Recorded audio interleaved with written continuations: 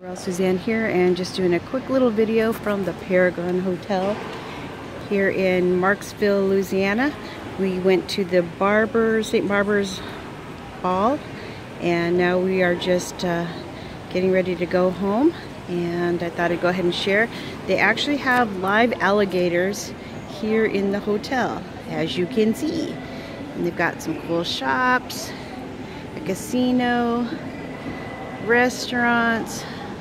And you can see here where it says alligator. Let's see if it'll focus. There we go. But it's really cool because they've got a whole bunch of different amenities here. They've even got a cinema. So I thought I'd go ahead and share since I hadn't done a video in a long time.